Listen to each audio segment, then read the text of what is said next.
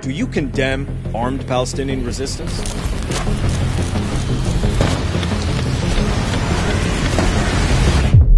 It's a tricky question, and the answer is, wait.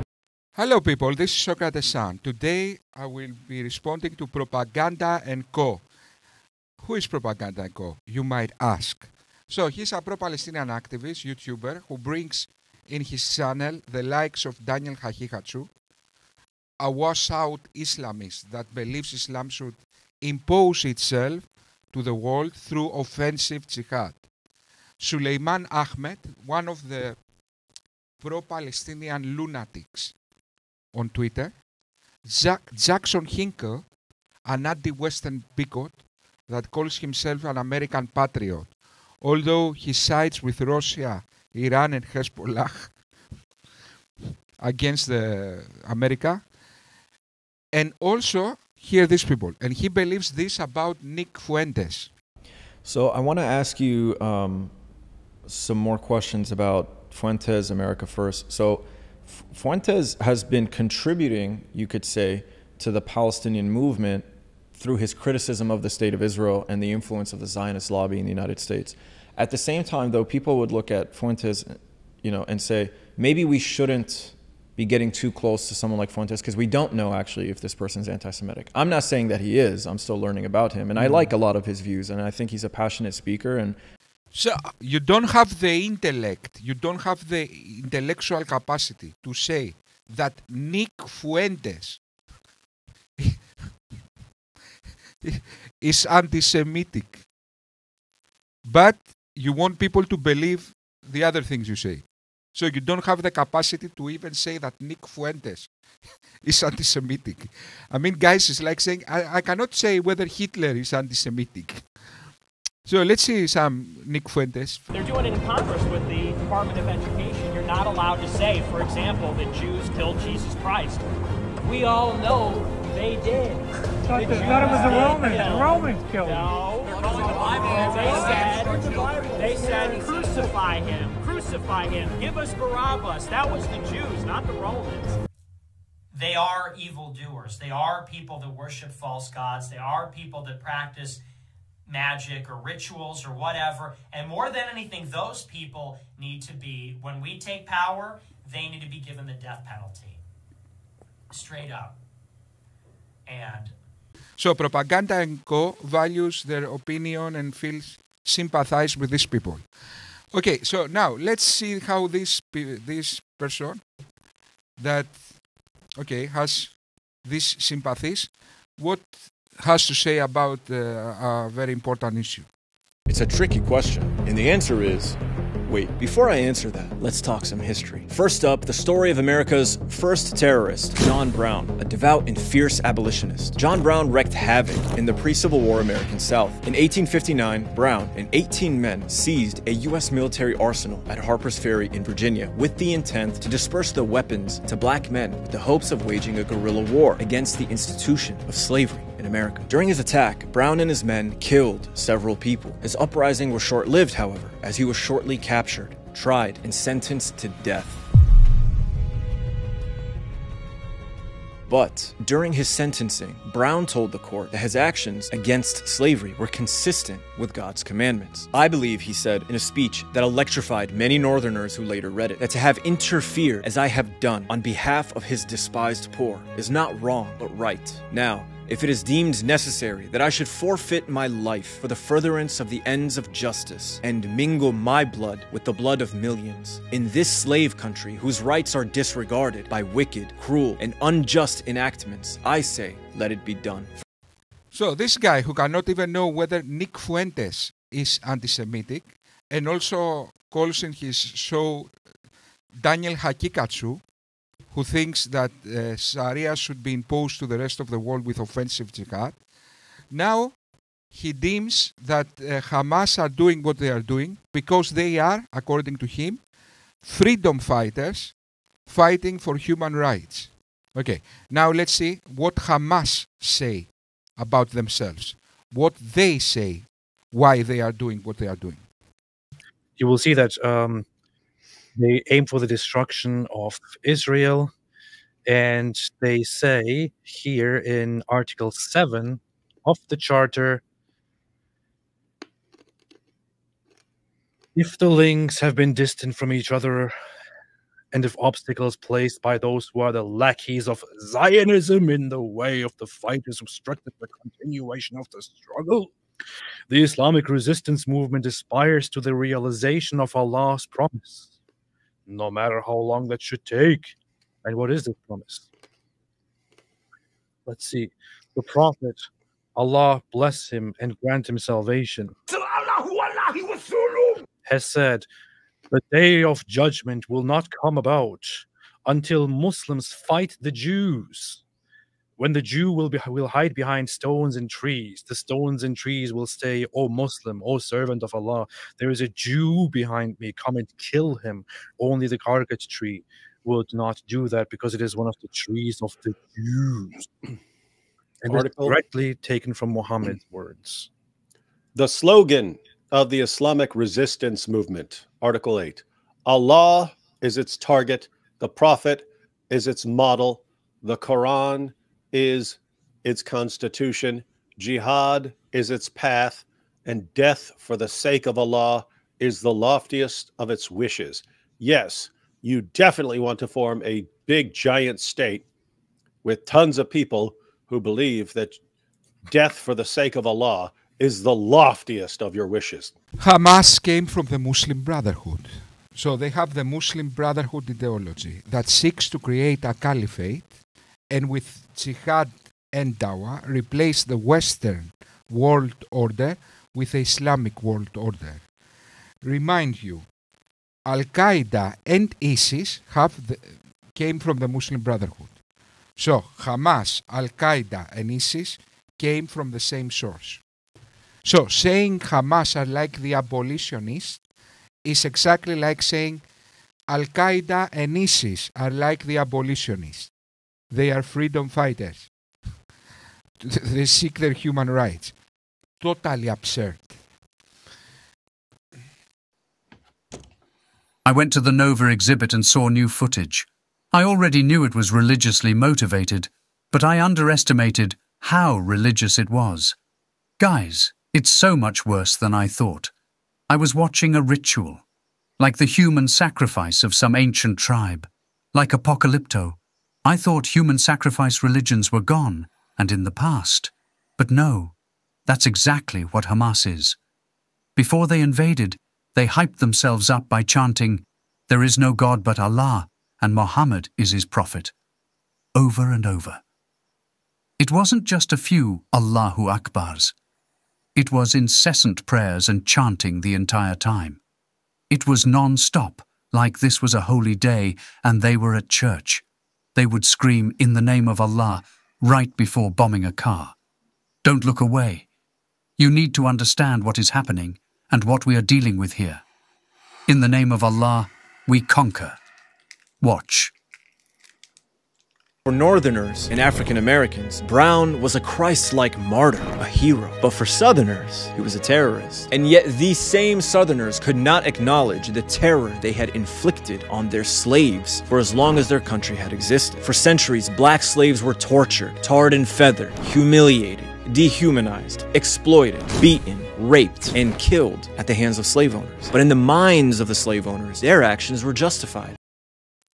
The so-called Palestinian Liberation Movement was always a militant movement to exterminate Israel. It was never for a two-state solution or Palestinian rights. Yet, Propaganda and Co. misinforms his viewers, by making a false analogy with the abolitionist movement. Black people in America didn't seek to take over the country and exterminate the whites. They were human rights activists, not jihadists.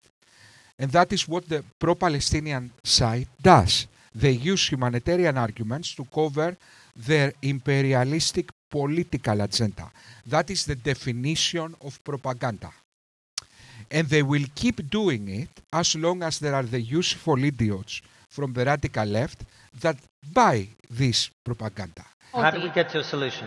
So I think that we have to not talk about Arabs as though they're somehow constitutionally different than Danes. I don't know why we would essentialize populations in that way. We have to be open to the idea Danes don't that do the people... October 7th?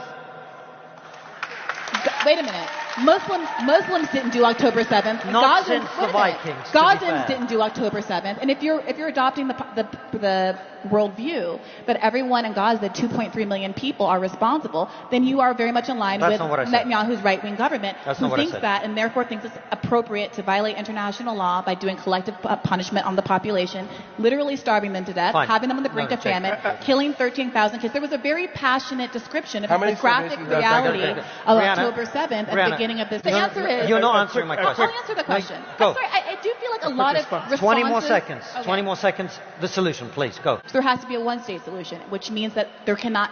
When Hamas is talking about eliminating Israel, it's talking about not killing all of the Jews. It's about eliminating the idea... Okay. It's about... Leave it there. We'll leave it there. We'll leave it there. It's about... Let me just finish, sir. Can I just finish the sentence? It's about eliminating the idea of a Jewish state.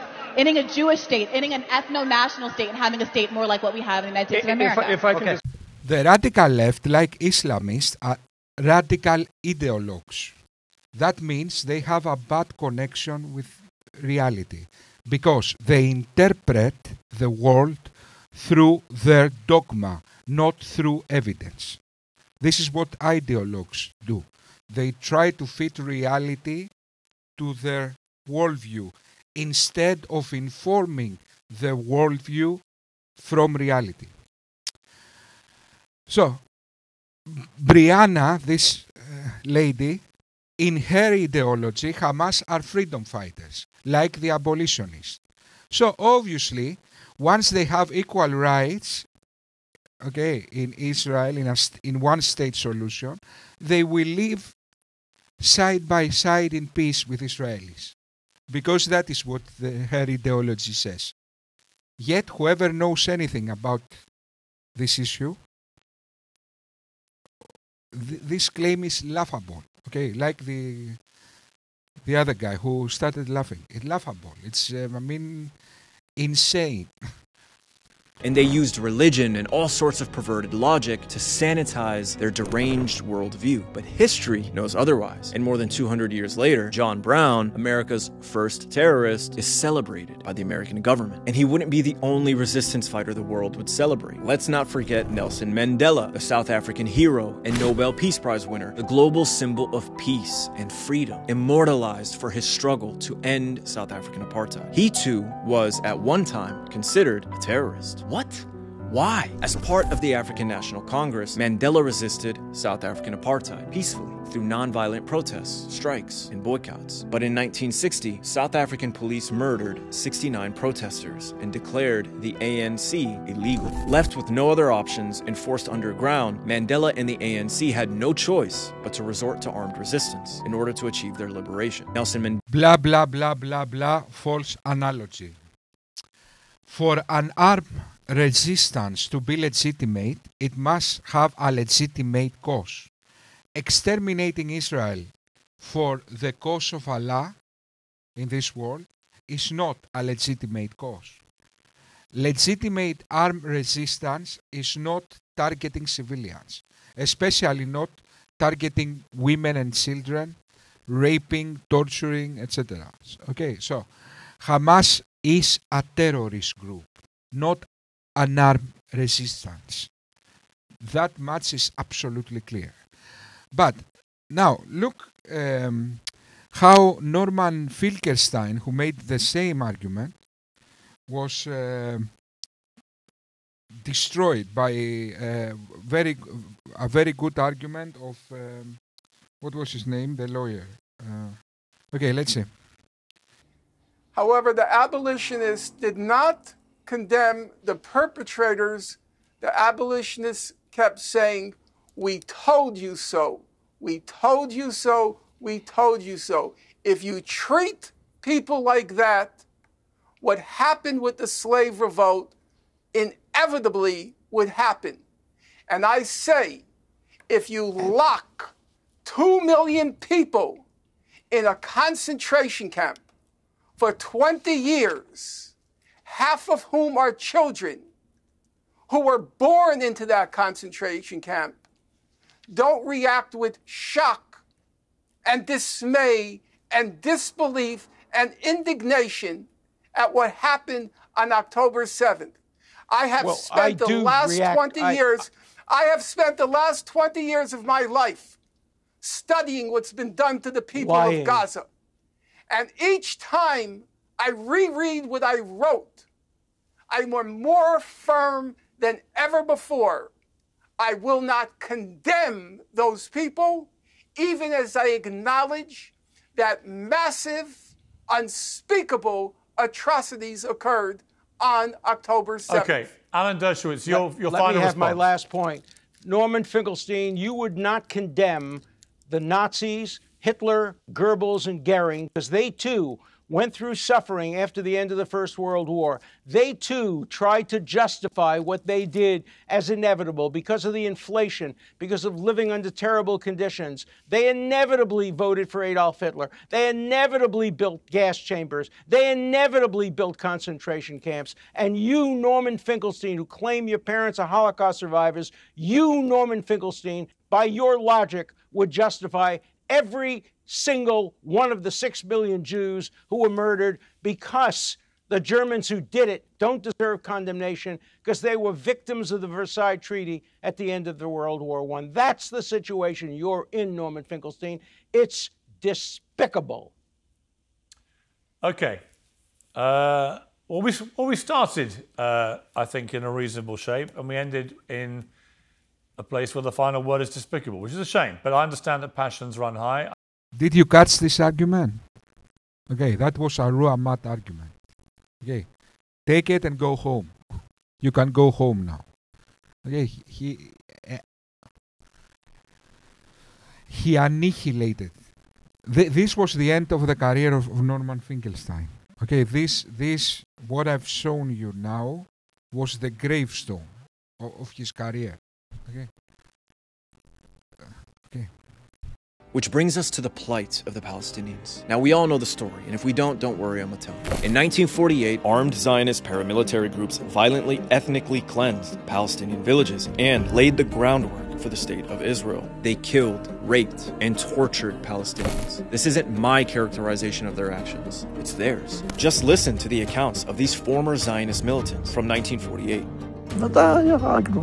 Okay, because we all know the story, except you apparently. Okay, you know the story, but you are a liar, propagandist, and a pathetic fool. Okay, in 1948 was when Israel accepted the partition and made a state and was attacked by all the Arab states to eliminate Israel. So how dare you, you idiot, you pathetic weakling. Okay, guys, these people that lie, okay, I could, like that, are pathetic weakling. I couldn't imagine myself doing that.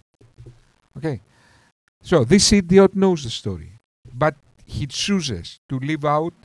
And wait just a moment. Israel then accepted the partition.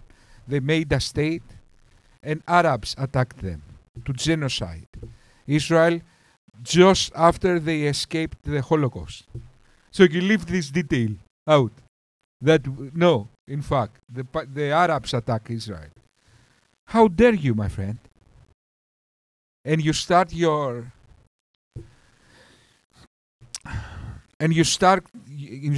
speech by saying, "We all know the story."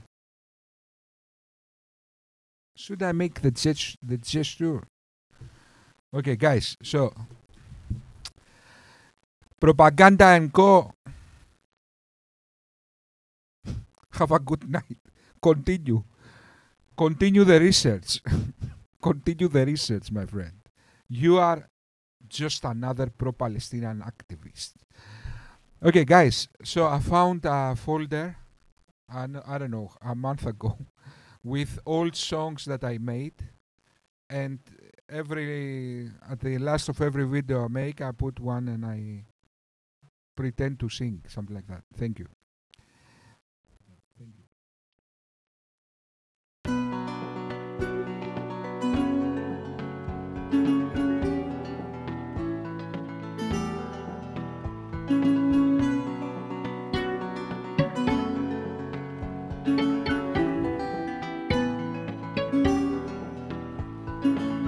δύσκολα περνάνε οι στιγμές.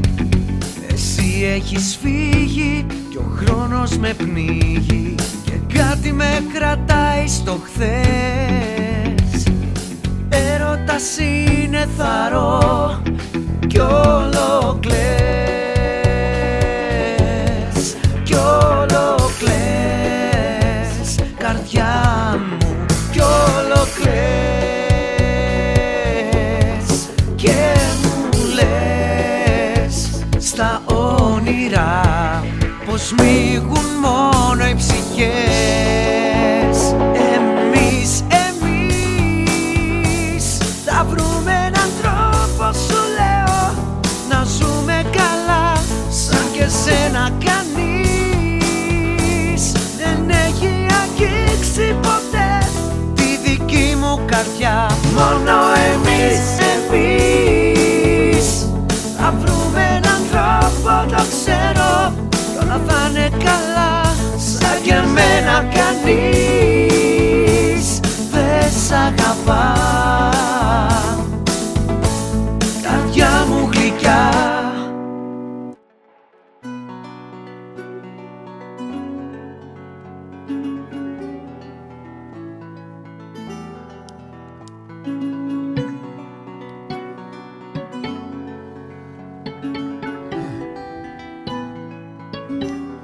Κι όλο κλαις, κι όλο κλαις, καρδιά μου, κι όλο κλαις. Και μου λες στα όνειρα πως μίγουν μόνο οι ψυχές. Εμείς θα βρούμε έναν τρόπο, σου λέω, να ζούμε καλά σαν και σένα κανείς δεν έχει αγγίξει ποτέ τη δική μου καρδιά. Μόνο εμείς θα βρούμε έναν τρόπο, το ξέρω, κι όλα θα είναι καλά σαν και εμένα κανείς δεν σ' αγαπά. Εμείς